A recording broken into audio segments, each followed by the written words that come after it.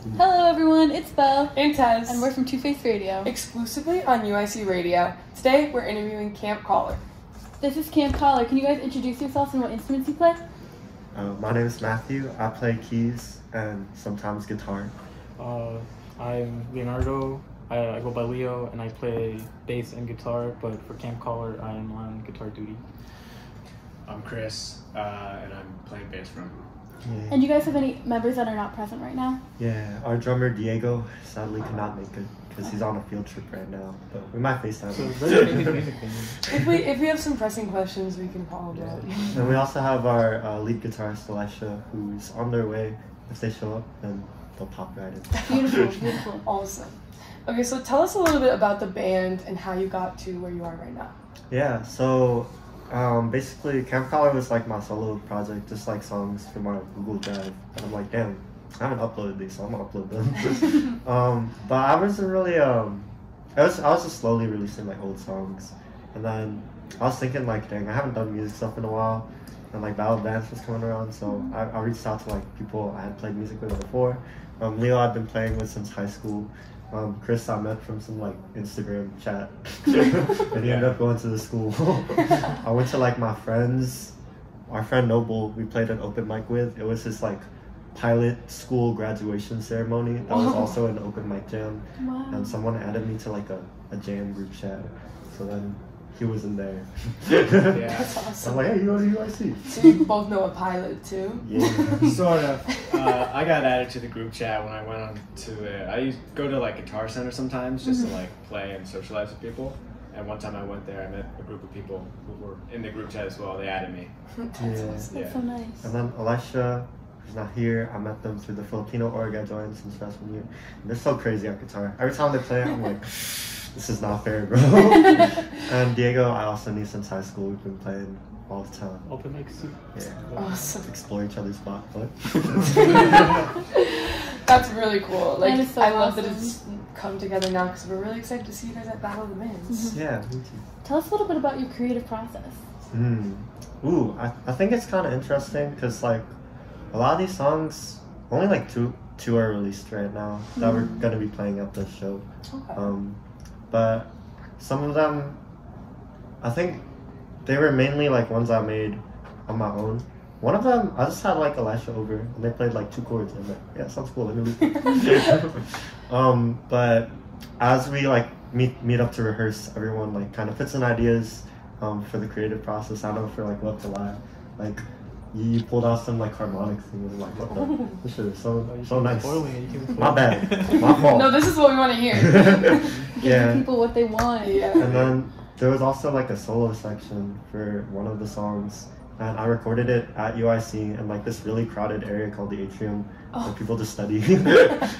But it was just going into the interface, so it didn't get background noise. But I just like exported the stems and had a project file on my school laptop, and I was recording like the parts I spliced together solo with that. Wow. So UIC has been a big part of your creative process. I love this place. I'm gonna be cooking up here. Yeah, this could be your new studio, honestly. Do you have any like musical inspirations, either artists or songs that really stick out to you? Yeah, I think we could maybe go around the table because we all yeah. kind of like pitch in. But I think like there was one song that we were gonna play, and the project file was named Biba Doobie. Because I was thinking of that song, like she plays bass. And just the tuning of that song, I've just been messing around with it a lot.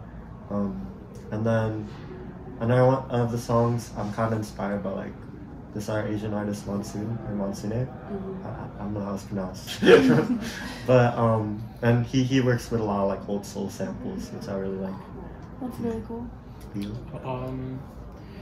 A lot of my like playing for Camp Caller, this is kind of like not directly related to my musical inspirations, but I mean it still like has helped me be a better musician. I think like Belle Evans, I love Belle Evans, great piano player. I'm more of a big jazz fan, and on my own time I play a lot of jazz, and so that has kind of like informed the way I kind of view the guitar.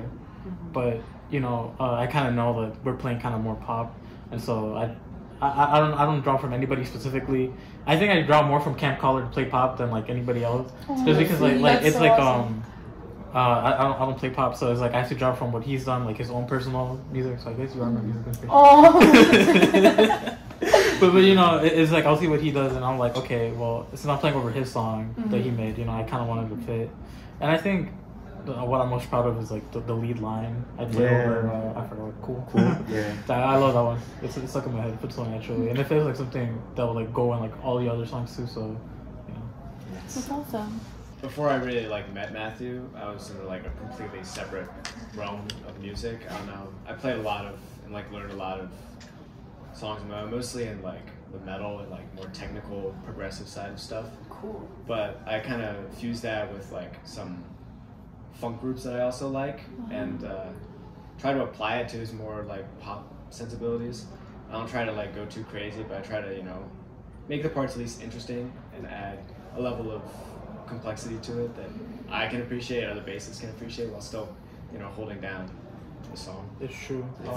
Whenever he plays, I'm like, damn. You know, as a bass player, I appreciate it a lot, especially because like for my bass playing, I take like a lot from Motown, but you know, I'm not playing for him.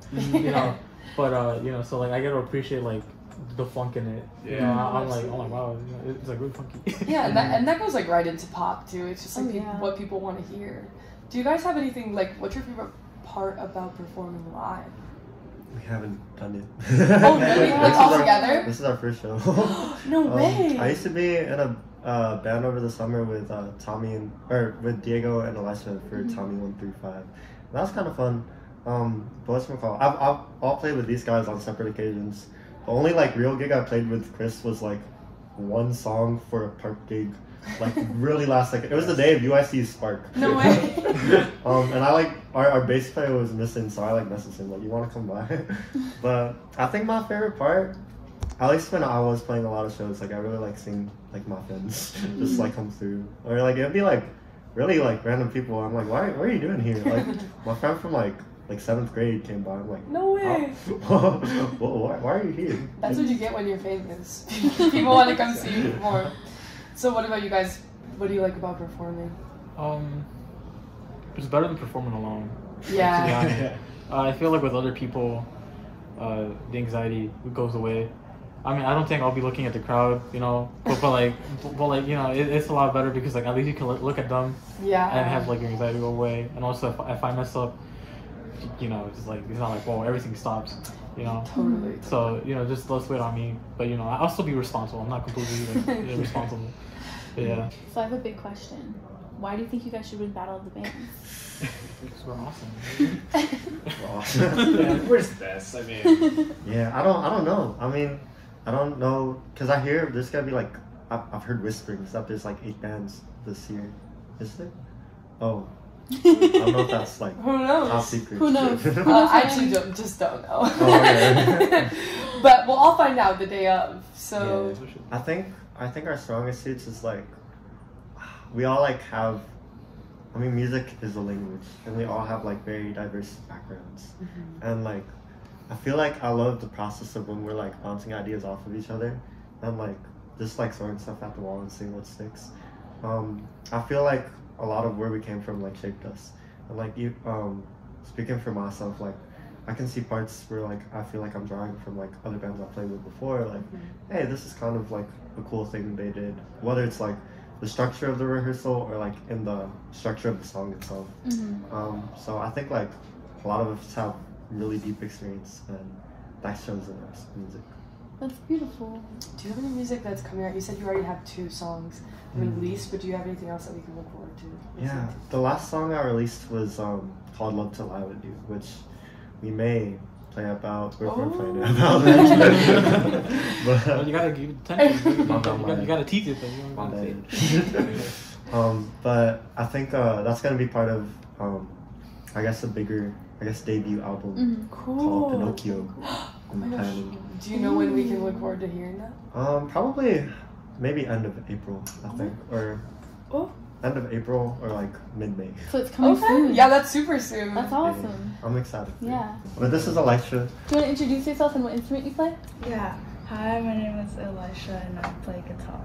That's awesome. I've seen you play before and you were shredding. You were crazy. I was like in the front row and I was like, oh my god! Not to put you on the spot, but we already asked the rest of them, do you have a favorite part of performing?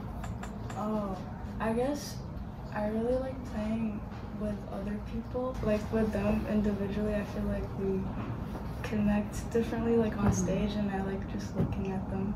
Is that what I said? Yeah, really? Seems unanimous. There was one time, I don't know if you remember the specific jam session, but we were playing a song, and that's probably a 2/5, but you land on the one chord, and then you're like, ba-ba-da, and you like went to the sharp one, major 7, and then like I stared at you and laughed, and then I copied it.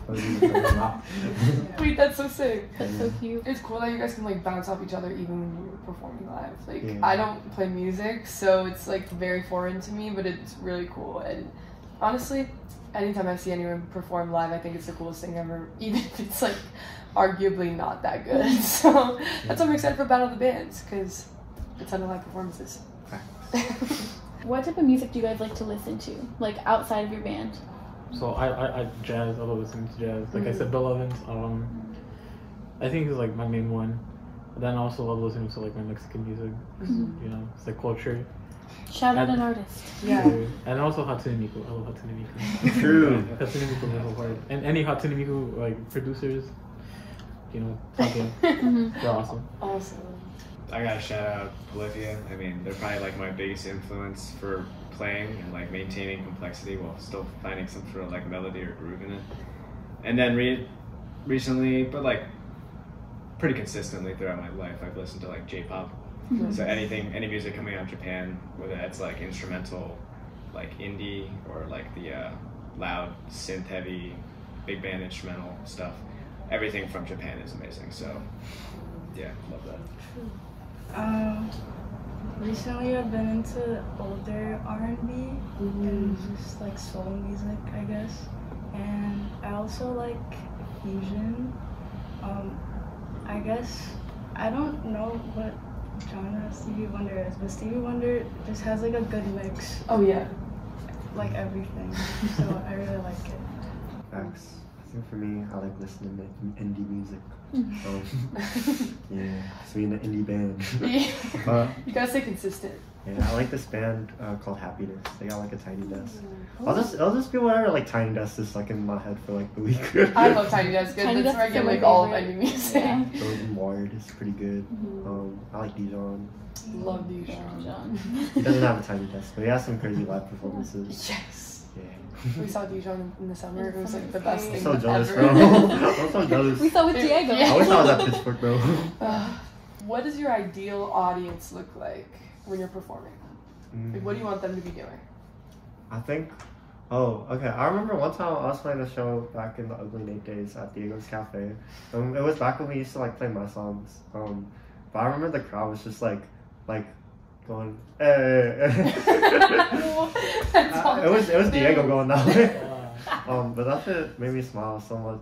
As to what like my audience might look like, I guess like it's very cheesy, but like I mentioned before, I love seeing my friends or like unexpected faces. I've seen them a lot. But yeah, everyone else. I liked it when we did our open mics when like someone would play a sad song and then people would do this. Yes. Facts. That's classic. I never know when to stop. Oh, So like, it's always I'm like, I don't want to be the first one to take it down, but I don't want to be the last one keeping it up. That's like awful as a person in the audience, but it is fun. It is. Do you ever get blinded without the lights? I don't think so. I mean, sometimes I'm just looking at my keyboard. So like, Yeah. I need to work on that. You're like eye kind of in contact. the middle of something. Yeah, I gotta work on that eye contact. But I feel like every time that I see you perform, like I'm always like Matthew, and I'm always like, no, like he's in a groove. Like I see it. I see you locked in right now. It's Yeah. beautiful. You were even locked in when the stand broke When for it your ca- key. Yeah, and when I came up and I kneeled on the stage and I held Oh. up the keyboard for you. Yeah, that was a memory. Halloween. Halloween. Yeah. What about you guys? What do you want the crowd doing while you're performing? I like when they go like, whoo. A little interaction. Yeah. Mhm. Yeah. I like seeing happy faces, impressed faces, people who visibly enjoy it. I don't know. People express themselves differently, so as long as I can tell they're enjoying themselves. Not me. I want them to be frowning. Very I want them pensive. angry. Why are we friends more like frowning? You want them to be Yeah. throwing tomatoes at you? We'll bring tomatoes just in case. Oh, I'm a starving artist. I get hungry. Do you guys have any songs that you really like to cover together? Ooh.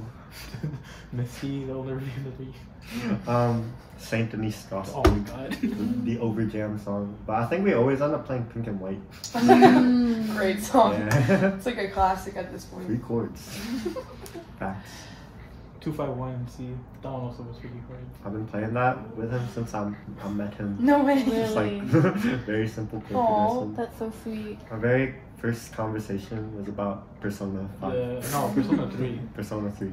No, it might, I don't remember. It was one of the first. Shin Megami Tensei. Do you guys want to call Diego? Oh, yeah. Let's phone a friend. Also, he's actually right here.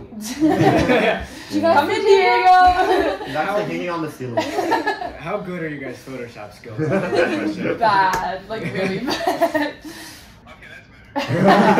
Hey, Diego. Hi, Diego. We got the Hey, squad. Diego. Wait, we have a question for you. Okay. Say your name and what instrument you play. My name and what instrument I play. Hi guys, my name is Diego. I play drums. And I'm sure somebody get hit by a car.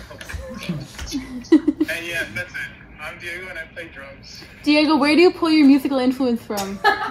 This is my In what sense? In drumming? Yeah. Okay. You know the French jazz band Cortex? Yes. He said French. I thought he was gonna say Daft Punk. Exactly.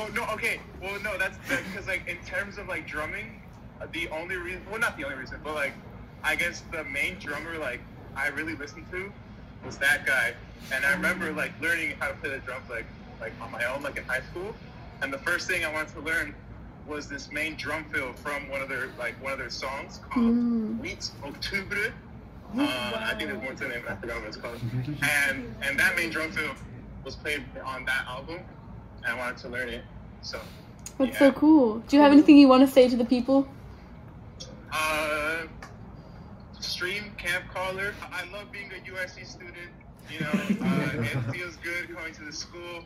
Shout out to Go Flames. Shout out Sparky. And yeah, I love this school. Good school. I feel honored to be a student here. Thank you, Diego. Thanks for being here, Diego. Of course. Thank you guys. Love you, Diego. Okay, have a good one. Bye, Diego. Alright, well, thank you guys so much for interviewing and taking the chance to sit down with us. We're really excited to see you at Battle of the Bands. Do you have any closing remarks for the people? Don't forget to camp your colors. Awesome. Well, we'll see you at Battle of the Bands, and we're so excited. Me too. Thank you, guys. Thanks.